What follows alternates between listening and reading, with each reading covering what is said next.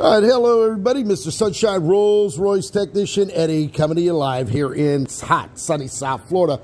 And boy, have we got a special treat for you today. What we have here, I got a set of Rolls-Royce brake calipers in late last night. And as you can see, day and night, this is a standard Rolls-Royce caliper. This one was completely rebuilt. I rebuilt it. Excellent condition, like brand new, got the seals and the pistons.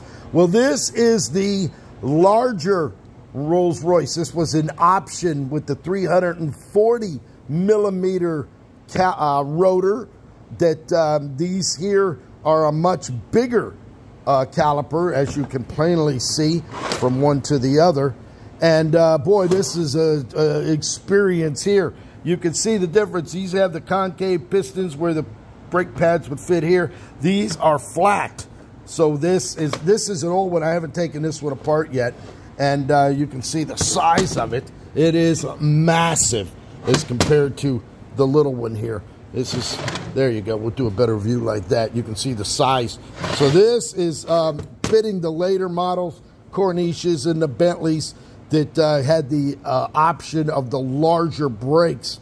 And it's a hell of a lot hard to find the proper seals for this. As a matter of fact, here's the seal for this as compared to the piston.